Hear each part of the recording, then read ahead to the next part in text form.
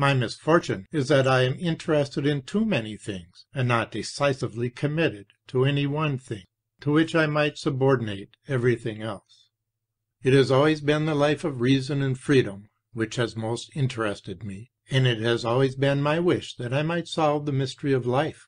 The 40 years in the wilderness, before I could enter into the promised land of science, appear to me too precious, so much the more since I have an idea that nature may also be viewed from another side, without requiring an insight into the secrets of science. In a particular flower I may train myself to see the whole world, or I may listen to the many hints and suggestions which nature offers with respect to human life. Theology would seem to be the sphere to which my interest most clearly inclines me, but my theological studies have hitherto met with the greatest difficulties.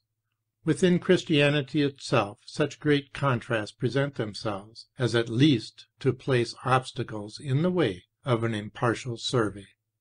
Orthodoxy I have, so to speak, been brought up in, but as soon as I began to think for myself, the huge colossus began to tumble.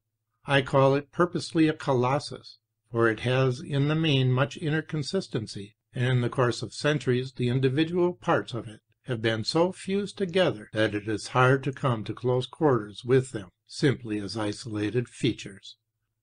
There are individual points on which I might be able to reach an agreement with the orthodox doctrine, but these would then have to be regarded as the green sprouts which may sometimes be found growing in the cleft of the barren rock. On the other hand, I might possibly be able to discern the errors and perversities present at other points, but the foundation itself I would have to hold, for a time, in dubio. If the foundation were to be changed, the whole would of course have to be viewed in a different light. And so my attention is drawn to rationalism. But rationalism seems to me to cut a very sorry figure, insofar, indeed, as the reason consistently follows its own impulses and spirit in the attempt to clear up the relation between God and the world, and insofar as it thus considers man in his deepest and most intimate relationship with God, and hence also comes to take Christianity into account from its own standpoint as the religion which for so many centuries has satisfied man's deepest religious need. Insofar, indeed, no objection can be urged against it. But this is not what rationalism proceeds to do. It takes its essential coloring from Christianity, and hence stands on an entirely different footing. It is not a system, but a Noah's Ark, wherein the clean and the unclean animals lie down side by side. It makes about the same impression on me as the civilian guard we formerly had here in Denmark, beside the Royal Potsdam Guard. It seeks essentially to base itself upon the Scriptures, and sends a legion of scriptural passages before it at every point. But the exposition and development is not itself saturated with this consciousness. The rationalistic theologians behave like Cambyses, who, in campaigning against Egypt, sent the sacred fowls and cats before him. But, like the Roman consul, they are quite ready to throw the sacred animals overboard when these refuse to eat.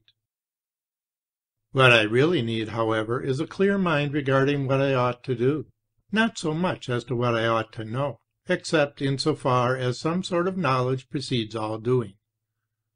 I need to understand my place in life, and to see what call the divine power has for me. I need to discover a truth which is a truth for me. I need to find the idea for which I can live and die. For what would it profit me if I discovered some so-called objective truth? If I worked my way through all the philosophical systems, and could pass them in review when necessary? Or if I were able to point out the inconsistencies within each particular school of thought? What would it profit me if I were able to develop a theory of the state, to combine scattered facts gathered from many sources into a totality, and thus construe a world in which I did not live, but only held up to the gaze of others?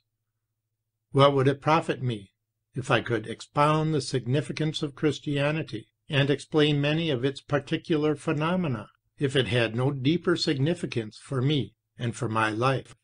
What I need is the power to live a complete human life, and not merely a life of knowledge, lest I come to base my thought upon something so-called objective, in any case something not my own. I need something that is connected with the deepest root of my existence, something through which I am linked, so to speak, with the divine, and to which I could cling even if the whole world were to fall in ruins about me.